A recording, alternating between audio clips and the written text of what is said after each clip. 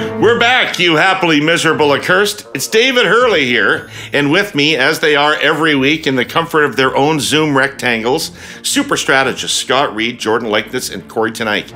We have a jam-packed agenda this week, so let's get to it. Today on the pod, we're going to do something different and start with our cursed clipping and the discussion it prompts. Sean Teneycke's column in The Star on Chrystia Freeland's focus on fiscal restraint as we move closer to a fall update, the interplay with her boss. Long a proponent of deficit spending to get to this point and what the ramifications might be. Next, Doug Ford will challenge his summons to testify at the Emergencies Act inquiry in court. We'll discuss, maybe like no other political pod could, hey Kory, the political calculus that went into that decision. Both of those are pretty robust discussions, but there may be time for some quick takes on other topics before Mr. Pinsent calls a halt to these proceedings with our Hey Yous. Jordan, Scott, Kory, I tried to make that sound exciting, but if we were in Britain, in the UK, we could have a truly exciting pod today. I'm sure Scott has 20 jokes about lettuce just sitting there going unused. I'm not. No, the lettuce has been done to death. I think we have to move on from the lettuce jokes. I mean, people are repeating themselves on Twitter. And that's, it's always sad to see people repeating themselves on Twitter. Sure sign of moral decay. Vegetable decay in this case. So, our clipping comes to us courtesy, as I said, of Sean Teneycke in the Toronto Star. Chantal was wondering if the fiscal restraint being championed by Finance Minister Freeland might end the Liberal NDP alliance. Here's a sample. What, for instance, does it mean for the non-aggression pact that currently governs the relationship between the NDP and the minority Liberals? The arrangement between the two parties is based on a common shopping list, not a spending diet. To shore up their fiscal credentials in time for a duel with Conservative leader Pierre Poilievre, would Trudeau's Liberals be willing to take the risk of calling a possible NDP bluff about plunging the country into yet another general election by introducing shades of austerity in the spring budget? It would be a calculated risk, but there are Liberals who would rather take a chance on getting defeated on a fiscally restrained budget next spring than risk driving critical right-of-centre voters into Poilievre's open arms. And to Chantal's column, I would add the variable of Singh's recent attacks on the Bank of Canada's policy on inflation. So, Scott, what do you think about this? Well, to the central question of will it jeopardize the relationship and the pact between the NDP and the Liberals, I think the answer is no, it can't. Because I don't think that the NDP can afford to test it. I think that the NDP's power is entirely rooted in the parliamentary leverage they have, and they're far better off to exert policy achievements, as they want to characterize them, out of the government, rather than say, all right, now we're going to throw you into an election. So just as how much can they swallow? How much can they swallow? Singh looked really uncomfortable on that Emergencies Act question with Joyce Napier this weekend. I think lots. I think lots. I mean, shitty is shitty, except when the alternative is fatal. And I don't think that they want to bring down this situation, which is the best situation they've had at least in 20 years, and arguably more in terms of the position and power that they have. And I think that it's a joker's wild if they move from a parliamentary dynamic to an electoral dynamic. That being said, so for those reasons, I thought Chantal's column was really interesting, but I don't think that the pact with the NDP is the interesting aspect. I think it's more interesting the relationship between Trudeau and Chrystia Freeland. Like, the Trudeau Liberals peddling fiscal austerity just does not play. And, and she talks about, well, there are some Liberals that would rather get defeated on a fiscally austere budget than risk losing right-of-center voters. What the fuck movie have you been watching? Like, what do you mean you're worried you're going to lose center right? Like, they're not there. They're not part of your coalition, I don't think, really. So, and I think, Freeland is clearly signaling over and over and over again, and we see these notes that are included in Chantal's column talking about cabinet memorandum saying, listen, if you have new spending proposals, they need to be essentially, first and foremost, they need to come out of existing budgetary estimates for your own department. Partly. That is, yeah. That's partly. We'll see. We'll see if any of this is real. So to me, I think the really interesting thing is, how does this government, which has never, ever talk the talk of fiscal austerity. Freeland's clearly trying to. Is that real? Will it sustain? What will the update look like? What will the estimates in the update be? Will there be a new fiscal anchor that's rigorous? And is Trudeau behind her on all this stuff, or at the first sign of political or economic turmoil, will we see that the taps are open again? And if so, what kind of tension does that lead to between them? And I think that's a really interesting dynamic. There are Liberals in Ottawa, even in caucus, who aren't sure about the answer to your question about whether Freeland is freelancing. We are now in a stage where everything everybody does is viewed through skepticism about whether Trudeau is going to run again. And so everything's viewed through a leadership prism. And is she staking out some different territory for herself so she's not more of the same when the leadership comes along, but she has a distinct so that's a whole separate side of this. Is the government actually is she representing the government, or is she representing herself? That's an interesting side of it. Can I just say one quick thing on that? I don't believe that. I don't believe that this is I think the last 6 months. Let's come back to it, Scott. Let's come back because I want to go to the substance of the matter. And if this is true, and if we're headed to a recession, and if the Bank of Canada is going to keep rising interest rates, and if the government's not going to respond with any fiscal response because it's in restraint mode, Jordan, how long can the NDP live with that? Well, yeah, I mean, I think these are, whether it's a good idea and how long the NDP can live with it, are two separate questions. So, I think Chantal partially answers her own question in the column. The agreement is based on a shopping list. So for the NDP, they're going to be looking primarily at, are they getting the gains on the shopping list? Are they getting those things through? And that's going to give them a leg to stand on to continue the agreement. So as long as they're seeing progress, I don't really think the agreement is in jeopardy. Now, all that said, whether this is a good idea, I think is a really, really interesting and different question. All signs indicate that we are headed into a recession and that the Bank of Canada is going to have a pretty firm hand in driving us that direction. I think it is a bit of a stunning move for the federal Liberals to now say, by the way, Canadians, tough times are coming. You're on your own. We're turning the taps off. Good luck with that. This doesn't, to me, make any sense with their vote coalition. Any right of center voters they had who were really, really concerned about spending have long since left the building. So what they're doing right then is they're jeopardizing the sense that Canadians have that the government can be of any assistance to them in times of trouble and crisis. And the other thing I would say is that I think, when we look at what's happening with federal spending broadly, federal spending is already dropping dramatically. It dropped over 100 billion last year. It's contracting another 3% of GDP this year. So those changes are already happening.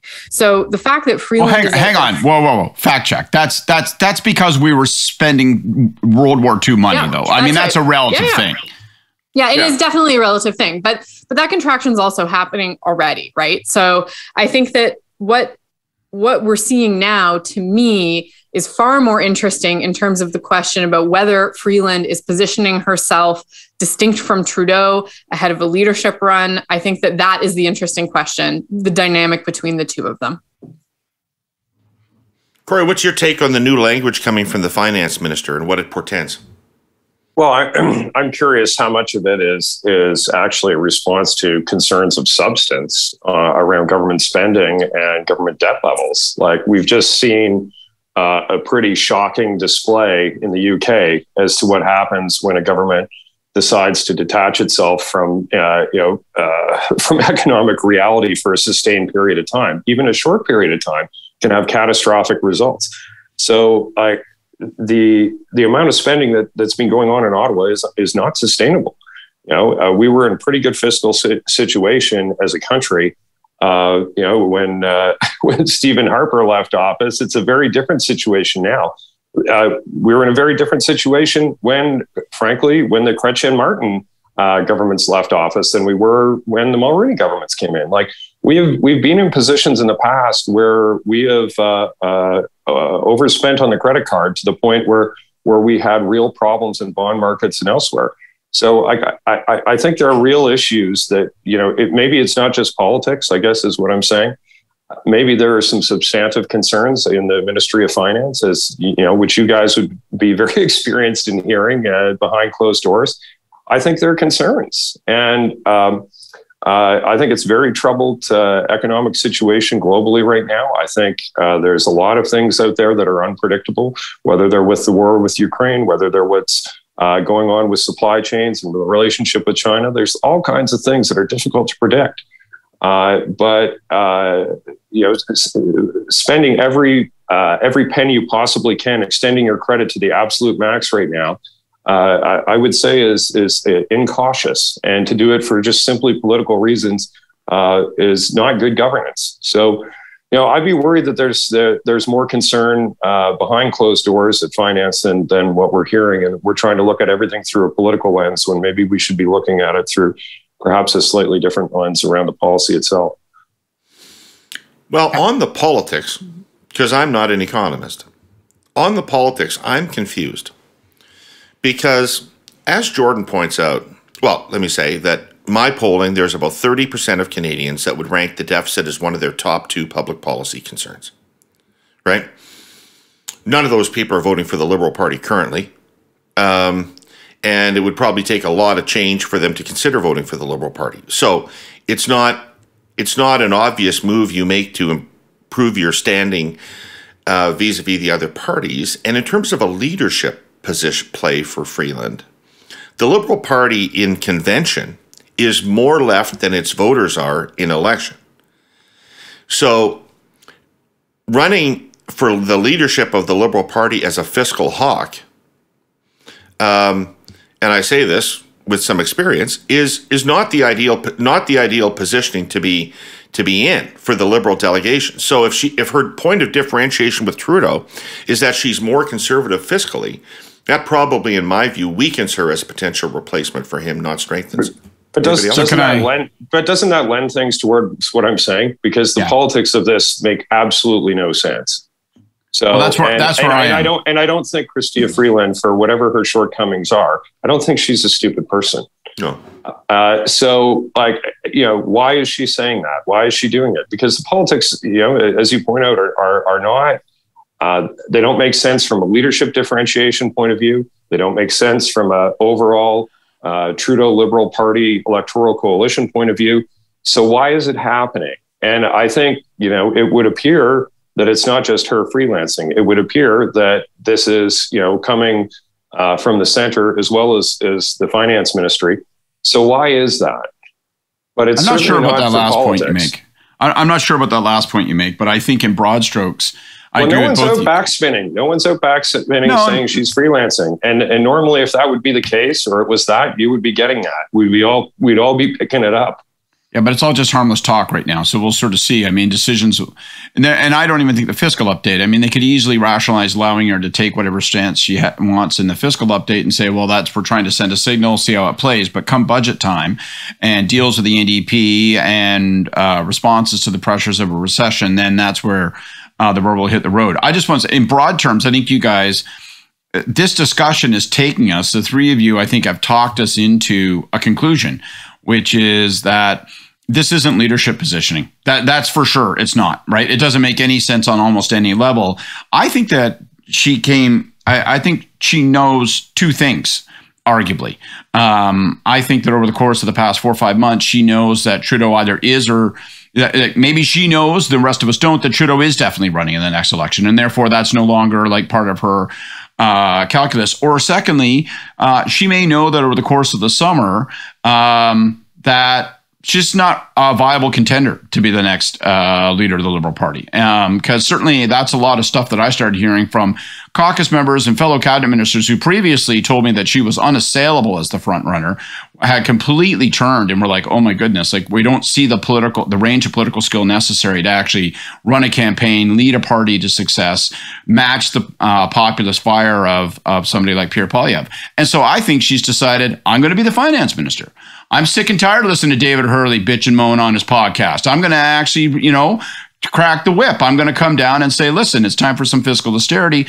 And the real question is going to be, okay, is that what Trudeau really thinks? Will he tolerate it out of convenience or conviction for now, but not necessarily for long? Because the prime minister is so critical in this. I mean, this business about you've got to reallocate. Like, I'll just say this as one of Paul Martin's guys. Paul Martin would be the first person to say that as finance minister, he couldn't have done anything if the prime minister didn't back him. Colin tried to do a power play. If Chrétien hadn't looked the other cabinet ministers in the eyes and said, fuck your requests, what he said is what happens, right? Then it doesn't go down that way. And finance ministers have not had that backing from their premiers or prime ministers in the past, and that's how it goes. Little blast from the past, right, David? David Collinet, after the 90, well, even I think prior to that, it was a lead up to the 95 budget where, they sort of instituted new processes. You had to do a memorandum to cabinet, and it had to have a source of funds prior and all that sort of stuff. Couldn't just walk in with an unfunded MC. David Collinet was probably the first Chrétien loyalist, tried to do an end run on the process. And so Chrétien made the point of saying in full cabinet, fucking no, right? If you don't come crying to me. Don't try to make me the court of appeal. I'm not going to be. Bring your MCs to the table as per the process. I want to see them dealt with in committee. I don't want this bullshit brought to me at 24, and I don't want this bullshit brought to full cabinet where they're unfunded. And if Paula didn't have that backing, then none of the discipline of the process would have held. So the question is, when we get on the eve of the next budget, and you've got people saying, "God, help is needed in everything." Oh my goodness! So if we're gonna fulfill our climate policies, we're going to have to just spread money around like water. I just wonder if Trudeau holds. It'll be interesting to see. And if he doesn't, what does that mean? How does Chrystia Freeland handle herself? Should a white paper still be called a white paper in an increasingly paperless society? This thought occurred to me at 3 a.m. recently, and I apologize for this little glimpse into my strange, tortured life. Regardless, we're at the end of our storytelling journey here, Hurly-Burlyites, about TELUS's Spectrum White Paper, reforming Canadian spectrum policy for 5G and beyond. You can find it online at telus.com/spectrum policy. If you haven't yet clicked through and you're interested in the good that connectivity can produce in our lives, I humbly suggest you check it out. TELUS has been compiling research from all over the world of how spectrum policy can be used to advance social, economic, and environmental objectives. The timing of all this couldn't be better because, as I speak these words, the millimeter wave consultation is underway to determine how the next auction of spectrum in this country should be framed. Not only that, but Innovation, Science and Economic Development Canada, ISED, is also currently exploring how spectrum policy can intersect with our desired societal outcomes in their spectrum outlook, a 5-year plan for managing this vital resource. So, back to the white paper. In it, TELUS thoughtfully puts forward a number of spectrum policy solutions, all supported by international best practices. It too presents a long-term view. The intention of all of it is simply this: getting the most spectrum in use and doing good for Canadians as quickly as possible, because connecting people to what matters most is what matters most to TELUS. Again, check it out for yourself at telus.com/spectrum policy. So I do think that there's some wishful thinking happening in terms of what Freeland's trying to do around conditioning the public to accept less help and to accept lower spending. I don't envy the position of going out and telling Canadians who are arguably staring down the worst impacts are yet to come of COVID economically for Canada. And if the line is now that the federal government is not going to be here to assist you in any meaningful way, that is a huge problem electorally for the Liberals, because the central thesis of this government has been that we will be here, that more government is of assistance to you, and we've got your back when times get tough. And if that goes away, I don't really like that calculus for the government. Well, being there for you is going to change. It's going to mean something a little different now. Moral support. But being there for you. Well, the Ontario government's still finding ways to get money out the door, right? But this latest thing is the $200 math subsidy or whatever the hell it is. You can call it whatever it is. They're shoveling money out the door and getting money into people's pockets. Jordan, I mean, I think there's going to be two real pressure points. There's going to be the middle class, I don't have enough money to maintain my lifestyle pressure point. And then there's going to be the EI pressure point. Because we dodged a bullet on EI in COVID because we just designed the CERB. But EI is a broken program that ensures well less than half of the people that are working in the country. And so if you start to get mass unemployment from a recession, We don't have a safety net for those people. Well, and now the EI supports the extra ones. They've all been eliminated. So we're now down to like roughly a third of Canadians qualifying. The system doesn't even touch people who are self-employed. It's absolutely broken. And so I don't know how you plausibly say that you're going to go into a recession without adjusting that to actually provide some support. I think it's very dangerous politically. Kory, what's your take? Well, yeah, like I think we are going to see a recession. I think we're in one now. We'll see how it plays out. I think, as we've talked about before, we're going to see job losses as we do in recessions, but we're going to see, running parallel to that, a lot of job vacancies in the economy too, and we're going to have a lot of disconnects in terms of the experience that various Canadians are having, and they're going to be further exacerbated by the problems with the EI system, the type of employment they have, the region of the country they're living in. There are a lot of different factors at play. And, where is the ultimate bottom of the safety net? It ends up being, the welfare system at the provincial level. Provinces are broke. Provinces are underwater on healthcare. They're underwater on a number of things from a financial point of view. But what's not going to fix it is shoveling out small amounts of money and checks to target voter groups, which is what the GST rebate and what the dental care plan that they've rolled out so far are. These are not adequate tools to deal with what's going to be coming. So I think there are big issues there. But I think there are big issues in terms of how Ottawa is spending money generally. When you look at the number of jobs that have been added to the public service over the last year and a half, and the results coming out the other end, there's a pretty good case to be made that the public service is not being managed very well right now. So we're not. Can we all agree, by the way, that even though they didn't quite get the result they wanted, the Liberals were fucking should be damn glad they got that election out of the way when they did. Yeah, I agree with that. Absolutely. Timing's everything. I agree with that, but they could end up in another one at any moment. Right? By the way, there's another risk that's obvious and inherent in all of this, and that's incoherency.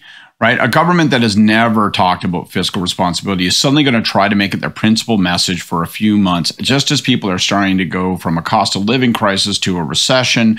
They're feeling pain. It's going to not make sense. You're going to get this weird Ottawa versus the world phenomenon when you're going to start hearing cabinet ministers who will feel the bite of this, because cabinet ministers will be frustrated in their ability to send any request they want up the hill and have it be a stamped yes. So you're going to hear them moaning and whining to media going, Jesus Christ, I know people doubt this, but God, I can't get what I want. Scott Bryson told me once that when you send something up the hill, the answer isn't just yes. The answer is, does that come with leather seats? Yeah. So now you're going to have ministers incoherently saying, I can't get what I want. I mean, God almighty, the system's really tight, and we aren't getting credit for like how tough-fisted we are. We are so tight-fisted. And it's going to make no sense to anybody because it doesn't connect to what people's experience are.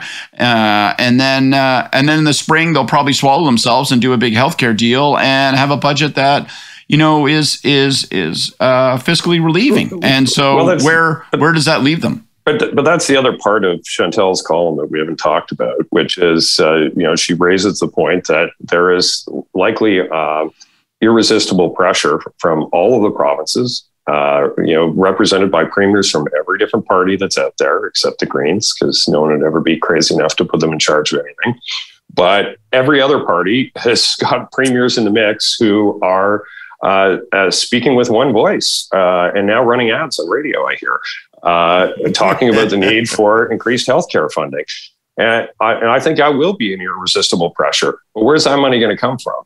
Like at some point, the government does have to look at its fiscal capacity and make tough decisions. And this is a government that is, as you say, David, wants leather seats with everything. They haven't made a single tough fiscal decision in the life of this government.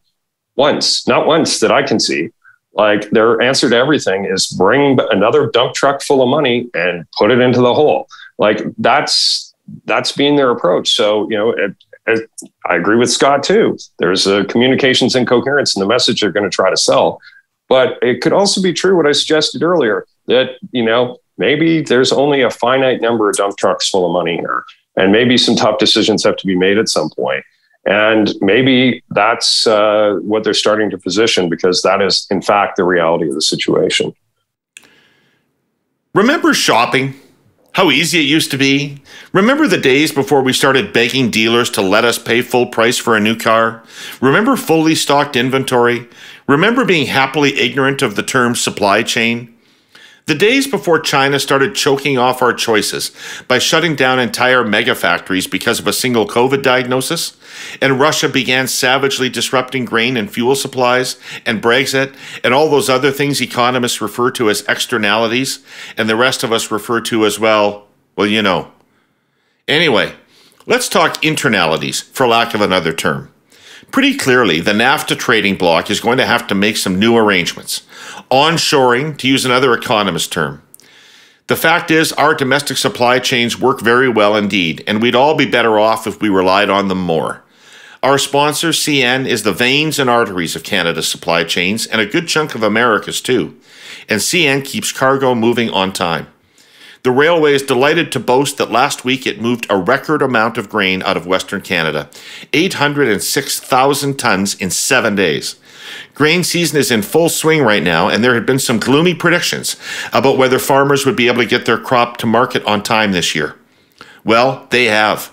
Witness last week, witness last month, the second best September ever for grain movement out of Western Canada. CN knows the trick is to synchro-mesh all the moving parts of the machine to develop accurate forecasting, ensure supply chain partners collaborate, and to move fast when kinks develop. As when a bridge fire shut down a CN branch line in northern Alberta October 5th.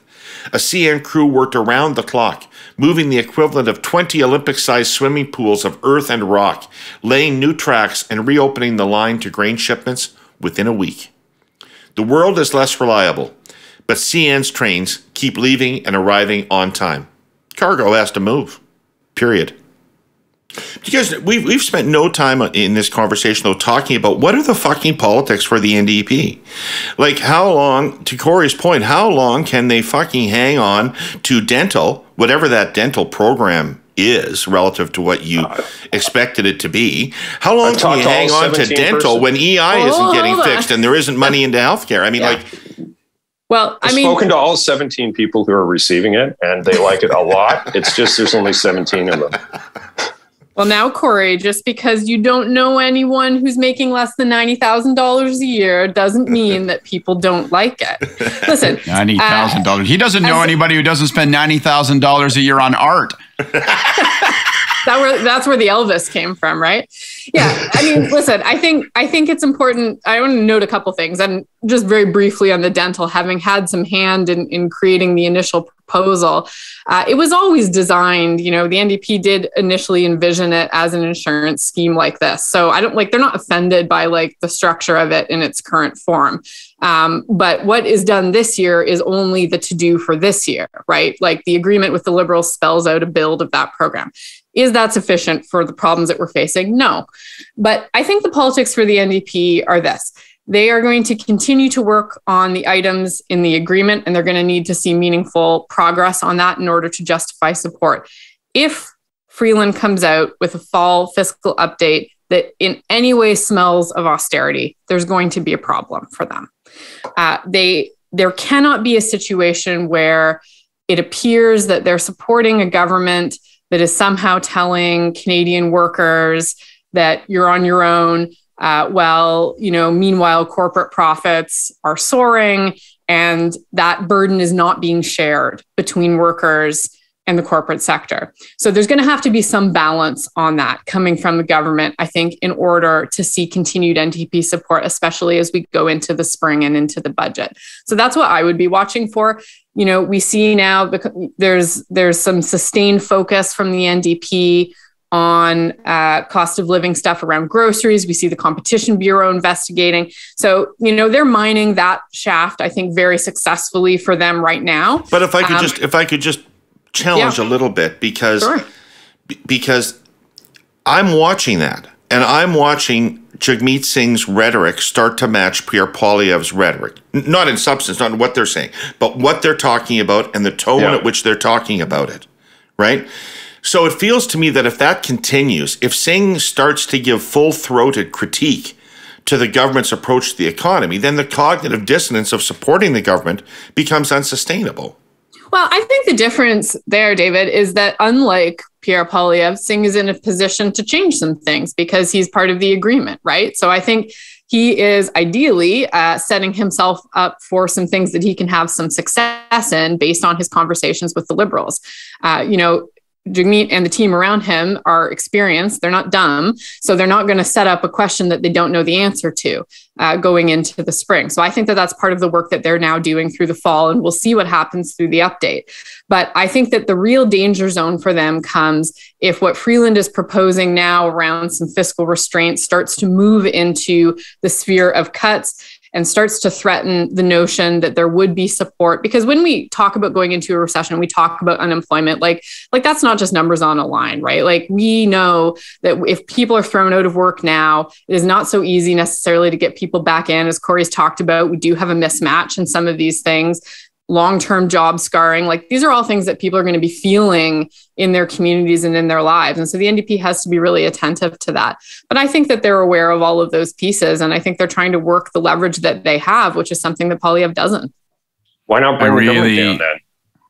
Like, well, that's what I would do. At the end of the road, if they may get there, but I think that they're going to try to squeeze the juice out of the deal as much as they possibly can before that's the outcome, because you only can push that button once, right? They surrender all their leverage the moment that they turn this from a parliamentary to an electoral strategy, and they have to have built up a base of wins in order to pursue even their own preferred strategy of saying, we got you these things, which I don't believe pays off, but they do. And they haven't gotten there yet. I really think I'm the height of cynicism on this. Like, I think the Liberals go to a cupboard that's labeled fig leaf. They pull out a small one and they pull out a big one. They offer the small one until the last second of negotiations. Then they hand over the big one, and then it all goes back to like just running as is. Like it'll be boosting on dental care, doing this or that, but it'll be a fig leaf strategy to patch through the parliamentary circumstance.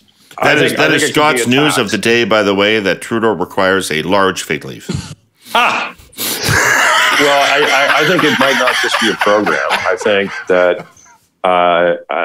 that Jagmeet's onto something with some of the tone and things that he's talking about. Whether it's critiques of the Bank of Canada, which I'll unacceptable. Unacceptable. I really want to hear Kory's thoughts about Jagmeet's critiques of the Bank of Canada. Well, my popcorn here. Yeah, well, I think that the public generally agrees that this notion that people who work at the Bank of Canada are somehow part of some secret priesthood of infallible individuals that only have one position and it's virtuous and correct all the time. Can you think of any part of the economy or government or anything else where that is the case? Of course, there are different approaches and things that can be taken, and that you can find Nobel laureate economists who disagree profoundly on questions like this. So you can be smart and have different opinions on these things. The question is what the Bank of Canada doing consistent with what the economy needs and what the finance minister and the prime minister and others thinks are correct? Like, there is room for feedback in this. I think they could put some pressure on the bank. I think that could be a fig leaf. I think they could do things like bringing in, undue profit taxes on unpopular parts of the corporate sector that provide political wins for them. I think they could do a number of different things that are beyond just program spending, and I would be looking to see what things like that they go for, because I think from a policy point of view, people like me or the Conservative Party are unlikely to ever go into those waters because we disagree profoundly with that approach. But it's not unpopular with everybody. That's for sure. And I think what Kory's saying in terms of things like the excess profit tax, that's just the kind of burden sharing that it's so important to see. That it's not just about telling Canadians to expect less from their government. There's not going to be assistance. There's also going to be, some pain felt by, frankly, corporate Canada that a lot of Canadians feel is profiteering. With apologies to Maurice and the boys, do you remember the second last month, November? My riders this year, just pretenders. The Grey Cup a dream away. November for me is the quintessential Canadian month. Grey Cup is one reason. Another is that it's Diabetes Awareness Month. We've taken a well-deserved measure of national pride in the discovery of insulin, but that was, get ready for it, over a century ago. So on behalf of our sponsor, Diabetes Canada, these are the sobering facts. Diabetes and prediabetes takes a lifelong mental and physical toll on more than 11.7 million people in this country. 1 out of every 3 people in Canada. It costs our healthcare system almost $50 million each day to treat diabetes and its complications. Staggering, really. So it's fantastic that federal government has just tabled the framework for diabetes. Diabetes Canada is on a mission to end diabetes. The tabling of the framework is an important step. But now it's time to implement the framework in 5 key ways.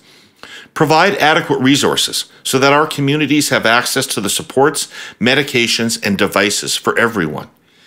Measure our progress to create ultimate accountability for every action that's taken.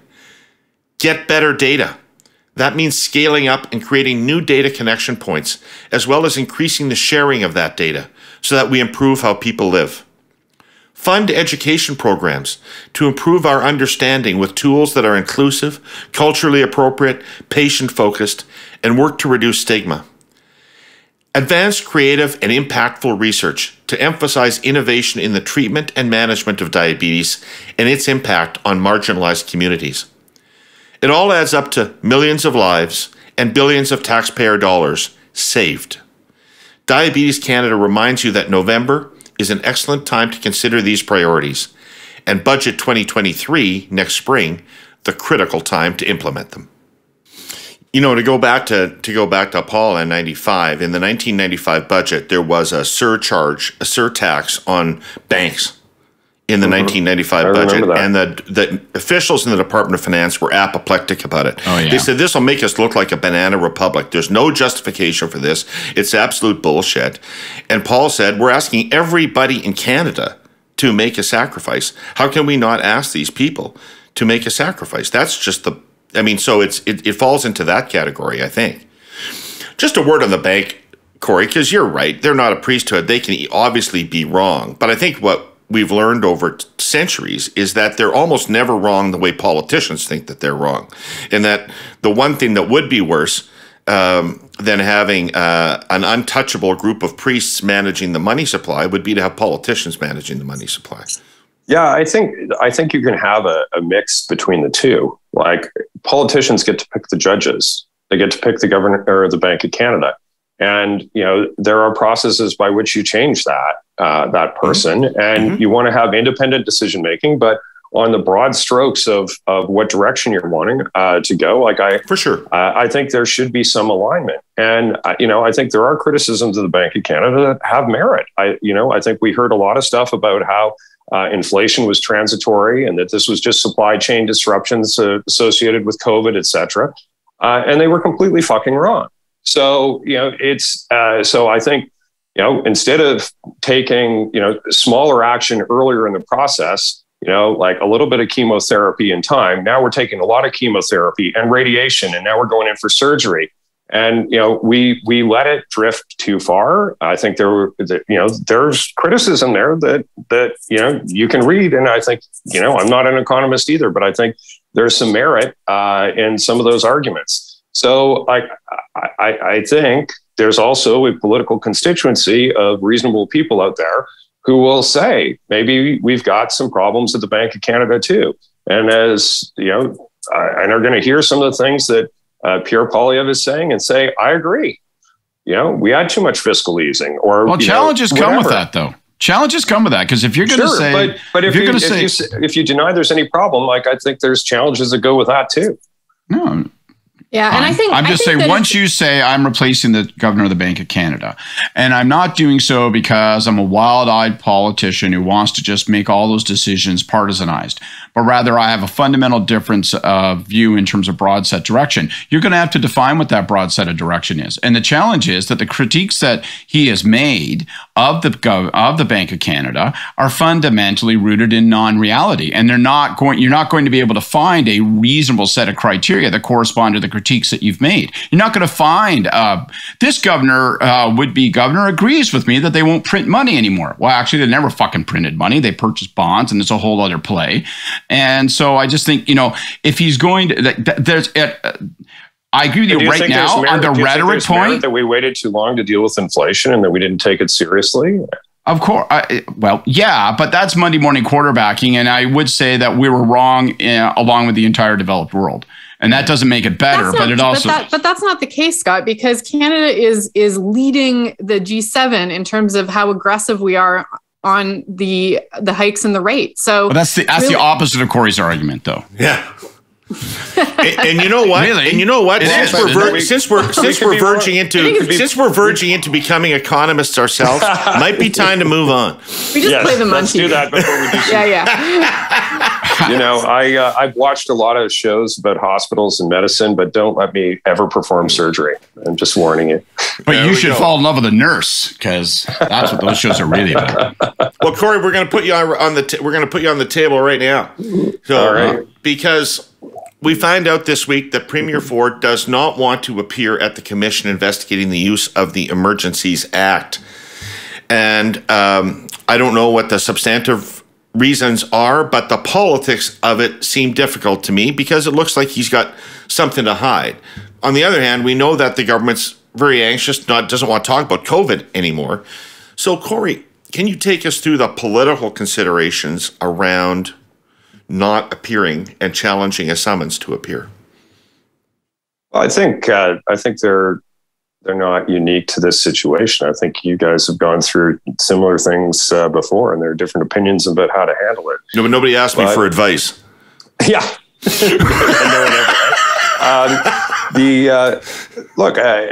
What is inquiry ultimately about? It is about the federal government's decision to invoke the Emergencies Act.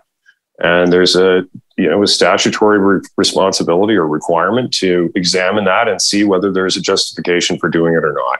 Right? That's what it's about. So this is about a federal government decision. What's going on at the actual commission is becomes something much broader.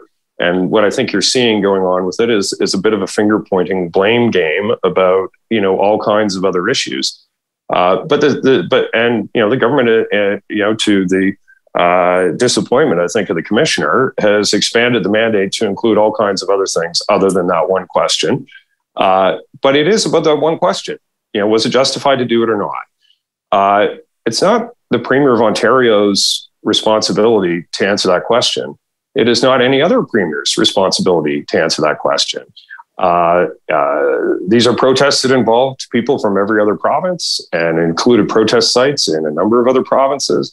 But I think there is a desire by some of the interveners in this process to litigate pandemic measures generally, everything from vaccine mandates to masks mandates, et cetera. And I think they want to kind of divert what that is about onto those topics. And I just don't see why the Premier of Ontario or any other Premier put in that position would want to play along. Like it's okay. So that's the substantive answer. And thank you for that. But politically now, how do you manage through this and not make him look shifty? Well, I think you got to put out some communications as to what your rationale is and be direct with folks. But I don't think anybody thinks that Doug Ford is somebody who hides from things. The guy did a press conference for like an hour a day, like for 2/3 of the pandemic. He's one of the most accessible politicians in the country. So I don't think there's anything about hiding. But in terms of, decision, do you want to go and go through that process and play along with that fake narrative? Or do you want to just say, no, I'm not going? Well, this is, this is curse of politics. So I'm going to swear a little bit here. Do you want to eat your own shit sandwich, or do you want to have a 12-course tasting menu of other people's shit? Because that's what the options are here. And neither of them's going to taste good, but I know what I prefer. Less shit, not more. My shit, not somebody else's. I don't want to eat a bunch of someone else's shit. And that's what I think it comes down to. So, it's not like either one of these paths is an easy path, but one is a lot more unpleasant than the other. Yeah. So, Jordan, there's no opposition in Ontario, so he probably gets away with this, right? Yeah, I mean, I think he would get away with it even if there was an opposition in Ontario. I think that although, there are many who may wish it were different, I don't think that he's going to pay a price for this. I think voters in Ontario have been abundantly clear that they view this as all being in the past and of no great consequence outside of what's happening in Ottawa. So, is it going to be an awkward couple of weeks with the Queen's Park Press Gallery? Sure, maybe. And then the world moves on. So I don't think he pays a price for this. I think, unfortunately, I think Kory's right on this one. And that's probably the smart move for him. I do think, though, that it's too bad because I think that certainly his testimony would be, number one, a lot of fun and very interesting, and could also provide some very, very intriguing fuel that might tempt Pierre Poilievre into the fray a little bit on this more broadly, which I think, as we've discussed previously, is not necessarily a great space for him. So I am sad on that level that he's not coming. And I'm sad also proving that they made the right decision, obviously. Right, of course. They absolutely did. Like, this is bait. Don't go for it. But, and I do think that at a certain point, when there is no punishment for this from voters, like, how are people going to do better, right? to quote Admiral Akbar, it's a trap. Scott, I'm probably too afraid of media, but I would have been afraid not to go a little bit. Oh, yeah. Well, I don't think any of it makes sense. I mean, this is going to be awkward, but I'm sorry, I don't find any of it compelling, Kory, and I'll just lay my case out. Doug Ford hasn't been shy in saying that he supported the Emergencies Act. He said it just 2 weeks ago, but he also, after kind of being sort of heads down during the play, he was emphatic when she saw things in Windsor. I don't think there's some weird conspiracy around his voter coalition and he's anxious about that, because he didn't show any hesitation to deal with those questions directly during COVID in terms of what he said in front of the microphones day after day after day, in terms of telling Roman Barber, get the fuck out of caucus. None of that adds up to me. And, the reality is that Doug they hate Ford him, as near as I can tell on social media. Those people hate him. Right? So against all that, there's the reality that Doug Ford is not the premier of City Alpha 5. He's the premier of Ontario. Ottawa is in Ontario. The OPP is the police force that governs much of Ontario. Let me finish. Please. I want to lay out the case, because I didn't interrupt you, and I don't find what you said compelling. And if your purpose is that the mandate of the thing is to get to determination as to whether or not it was justified to invoke the act, well, I think very plausibly you can't make that determination if you're the commission unless you have an understanding as to why it escalated to the point where, the OPP hadn't done more earlier. And I think there are reasonable questions to ask of the premier and the former Solicitor General around that. So I don't really find all these. I don't think that there's a lot of political jeopardy. I don't think it's a trap. I don't think there's a lot of jeopardy in going to this thing and just testifying, being straight up, unless, and taking on the risk of all the criticism you're going to get, the suspicion that's going to be provoked, and one thing we haven't mentioned and calculated, which is that the appeal may fail, and they may get a determination of sorry, you've got to actually go to the summons, in which case you take all of the grief for fighting it, plus you end up in that place anyway. So why would you open yourself up to all of that criticism unless there is something that you're uncomfortable about, unless there's some decision that appears to, in truth, that contradicts what was done behind closed doors? And I don't have any theory on that, because I don't know. It doesn't make sense to me. I've seen no evidence for any of that. But the behavior of the Premier and the Solicitor General, former Solicitor General, in responding to the summons makes me sincerely suspicious that this calculation is all cocked up unless there's something that you don't want to talk about under oath. Well, I'm just going to correct a couple of key facts. The OPP are not the police force in Ottawa. They do not have jurisdiction in Ottawa. They had responsibilities in this situation, though. They were being asked to coordinate, escalate. Before you get to the RCMP and the feds, you need the OPP to say. And the RCMP, and a decision to invoke the Federal Emergencies Act, for which the province of Ontario has no responsibility. This is a federal decision, an inquiry into a federal decision. It is not the purview of the Premier of Ontario or any other Premier. Now, when asked what his opinion is on the use of the Act, the Premier's been clear. He supported it. And he supported it on the basis of giving the police whatever tools they need to go and get the job done. But it's not a politician's job to take ownership of another politician's decisions and explain them for people. So, what's the downside? You're talking about something that is not your purview. And you're getting yourself in a crossfire between a bunch of political adversaries who would love to drag you in, either to deflect from their own ineptitude and irresponsibility. Fill in former Mayor Jim Watson in that case, or you're in a crossfire where there's no win. So if you say, yeah, I supported the decision to do that, then you've got the federal caucus for the Conservatives and Pierre Poilievre shooting at you, and if you say something other than that, then you're contradicting your own record in terms of having supported it. So, you're just getting into a bun fight between a bunch of people that's not your issue. I would. Do you think he'll pay a price for it, Scott? Do you think he'll pay a price for it? It depends. It depends. If he doesn't have to testify, then he probably won't.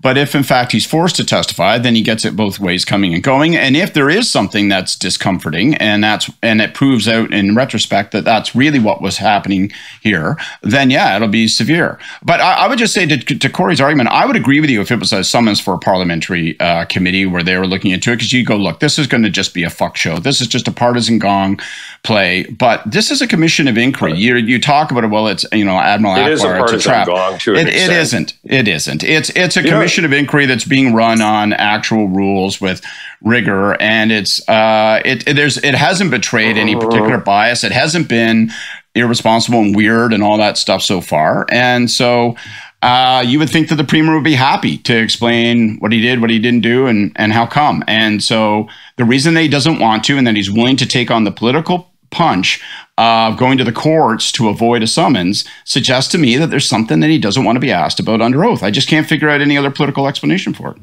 Okay, there's one more thing I want to jam into this pod today. And Jordan, get ready.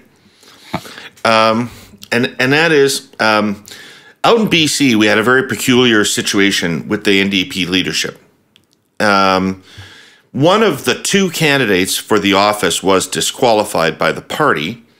Some people say it was because that candidate was attempting a hostile takeover of the New Democratic Party with no intention of being a New Democrat. Other people say it was because she was going to beat the favored candidate of the establishment. Jordan, can you sort it out for us? What went down out there? Yeah, so I think it's neither of those things, and I think it's the whole situation is really unfortunate. It's definitely not how EB wanted to start his leadership, but what it comes down to is questions around integrity of the vote, right? So you had an issue where you had a third-party organization soliciting memberships and coordinating with one candidate's campaign. That is a violation of the rules. So the party really, I think they had no choice but to disqualify based on that. If you don't follow the rules, and the folks who were involved in that, should have known better because they gave the party a really clear grounds for disqualification. And that's what they did. And I think it is unfortunate because there were a lot of people who were excited and maybe drawn to joining the party because of enthusiasm around climate issues. I don't think all those people are going to stay. I'm not sure all those people were New Democrats, so that's okay. But it's a rocky start for EB, but I don't think ultimately it's going to be a fatal blow for them. No, I wasn't suggesting it was fatal, but if I could just probe one more question, which is, it would seem to me to be the case that the professional management of the NDP in BC could not have tolerated her victory. I think that the professional management of the NDP couldn't tolerate a leadership vote in which there was questions about the legitimacy of the votes. Because that goes. Well, I believe that, but what about my point? I don't buy that. I think really. That, she would have blown up the electoral coalition to smithereens. Well, I mean, we don't know what would have happened, right? Like, I think that there's unknowns around what she would have done in a position of power. That I think we can't say that. But what we do know is that if you win a leadership vote in a fundamentally fraudulent process, there's no one doing that. And particularly when it comes to choosing a premier, there has to be a really high bar of integrity around that. So I think the party really had no choice but to uphold that when it became clear that there was coordination happening with a third party. They really didn't have any choice. It's a goddamn funny thing when you run a leadership race and you say you're not allowed to bring in a coalition of your own making and sell memberships. I mean, maybe I don't like Pierre Poilievre, but he sold 300,000 memberships by selling 300,000 memberships. And I know some people say, well, some folks were offered to pay their membership, and yeah, you got to crack down on that. But the fact that you say, well, one of our rules is you're not allowed to align with another group. Well, I don't understand that. Isn't that like, so you couldn't align with the labor group? You couldn't organize? Isn't I got to go find some infrastructure to raise memberships, make my pitch, and support my candidacy? It's sort of like, sorry, we only want candidates who are not capable of selling memberships with any great particular number. It's a goddamn strange thing. It's like, hey, club is closed. Sorry, if you're not in the Honeycomb Hideout, you're not getting in. Well, and the BC NDP is definitely the Honeycomb Hideout, you know? Yeah, I mean, listen, I think that there's broader questions about how the BC NDP structures their leadership races, which you can be sure that the people who are on council there are looking at very closely right now. But at the end of the day, the rules being what they were at the time that the leadership race happened, the folks involved knew what the rules were, and they did stuff that violated the rules. So there was really no choice, I think, once it became clear the extent of the collaboration, it had to go down the way it did. And it's too bad. It is too bad. But that's where they landed. And I hope that, you know, for people who are enthusiastic about the competitive candidacy, that they take that lesson home. You know, if you're going to organize, that's fine and that's great, but do it fair and square. Kory, agree with me. This was one of those legal judgments that works from the outcome backwards, right? Yeah. Well, yeah. And we had one in the federal conservative leadership race not too long ago, right? Where Patrick Brown was tossed. So I don't know. Like it's I'm not close enough to know what the probability of the other candidate winning was, but like if there was a good chance that they were going to win, then that's obviously, you know, a lot more controversial. I think when Patrick Brown got tossed, there was zero chance that he was going to win. And so therefore a lot less controversial. But, you know, as you go up the ladder of probability, it obviously becomes more controversial. Plus it was Patrick Brown. Right. Well, who was elected last night, by the way? That's your honor. They were your worship, your mayoralty, your eminency, your excellency. Your worship? Your excellency, yes. Your worship. Your excellency. It's your worship. Yeah. Fucking weird title. But yeah, it's look, it's controversial to have to toss somebody late in the process, and you know, the more transparency around that, probably the better. But I do think there is a larger truth to what Scott's point is. I think it depends who you're bringing in and how, you know, disruptive they are. Like, you know, if you're bringing in people that are very far afield from, you know, the electoral coalition that the party was elected on, you're going to get a lot more resistance to that from people, and that's viewed as a outside takeover, and that's never going to go over well. If you're, you know, doing that within the confines of you know, more established coalition partners, then it's a lot less controversial, and there's a lot more latitude to do that. So, you know, I don't know. I just think that's a reality of any organization. These are all private clubs, right? Like this is not a public, you know, political parties are not public institutions. They're private clubs. People might not like to hear that, but that's true. What's you look sad. Are you sad? Desperately. Yeah. Yeah. Yeah. But, you know, Patrick Brown bit. Yeah, well, I'm coming to that. But yeah, no. There's a whole range of factors, David. And well, you should invite me on the Herle Burley so we can do a one-on-one interview. We just call it The Sadness of Scott. And I think, you know, it'll attract many, many, many listeners. All right, kids, it's time for our Hey You. Gordon? Ladies and gentlemen, please return to your seats. The Hey Yous are about to begin. All right, who's up? Well, I'll go since it riffs off of this stuff. an easy segue. Last night in Brampton, Patrick Brown secured 60-ish plus % of the votes and was reelected as the mayor of Brampton. And I'm going to use my AU to make a prediction. We get your eyes on us. No, we have our eyes on you, motherfucker. And I will predict right now that that guy does not finish out his term. Wherever he has been, scandal and controversy, skullduggery and sketch has followed him. It will follow him through this term, and something will happen. It'll likely be rooted in contracts and weirdness. You watch. This guy won't finish out his term, and it will end in flames. And then he will declare himself innocent and run for some goddamn other thing. I don't know, dog catcher Kalamazoo or something, and he'll win and declare himself vindicated. But you watch. He will not finish out his term. God, I hope we can someday stop talking about the guy on this pod. Jordan, you got a hey you? I do. And my hey is going out to all the municipal candidates except Patrick Brown, who ran in Ontario yesterday.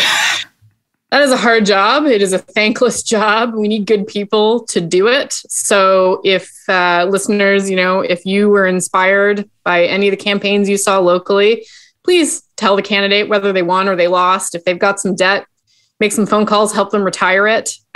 We need to make sure that good folks are ready to run. And then an extra special hey you out to Catherine McKenney for a very well thought campaign. They did a great job, even though it wasn't the result they wanted. Thanks. Nice job. Kory? Well, I'm going to toss one out to a longtime colleague and fellow backroom political operator in the Conservative Party, Brian Patterson, who this past weekend rounded out his term as the Conservative Party of Ontario president, and did a phenomenal job for us in that role. And it's sort of a capstone to many different roles that he's had in politics over the years. Executive director of the party, longtime executive member, longtime political staffer and advisor to numerous ministers, most notably Tony Clement for a long time. But Brian is one of those people who knows everyone in our party and is a colorful character and a source of a lot of wisdom and a mentor to a lot of folks. So I just wanted to say, hey, you, Brian, you did a great job.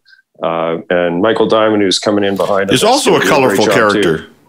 He is, yes. Also a colorful character, yeah. We like colorful characters in Ontario politics. That's why I'm allowed to be around. So there you go. Michael Diamond sat beside me on a couch while I called Doug Ford a bit of a dick on CP24, and he was very colorful. He was very colorful at that moment.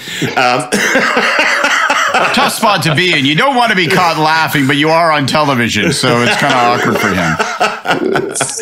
My hey you goes out to Avi Lewis. Since I like the NDP to fail as a political organization, I love Avi Lewis. I think that Avi Lewis is like a one-man wrecking crew for the New Democratic Party. He just goes from triumph to triumph. His fingerprints are all over this fucking mess in the leadership. And my God, you people, find a place to bury this guy before he buries you. Oh, that was good. Man, oh man. Lordy, that was like my favorite meal served at a restaurant. That was sweet. I remember Avi, the first time I encountered him was in the 97 campaign when he was like working on Much Music. And Preston Manning came on to do his pitch. And he took it upon himself to run his hand through Preston Manning's hair while on camera in the middle of like answering a question. It was among the more awkward, weird things I've ever seen in a political interview. In like the 25 plus years I've been doing this. Very strange dude. Very fucking strange. Wait, you can't leave it. What did Preston Manning do? How did he respond to that? Did he permit it to occur? Did he touch him back? Like little so many questions. yeah, I don't know. Maybe it was like some sort of a come on or something. I don't know. I would have gently touched his face and yeah. All right, that's the curse of politics for this week. I would like to thank all everybody who listened or watched. I'd like to thank our presenting sponsor, TELUS, our sponsors, CN Rail and Diabetes Canada, and obviously I would like to thank Jordan, Scott, Kory for their time today. Great show, a lot of fun. See you next week with more Curse of Politics. Take care.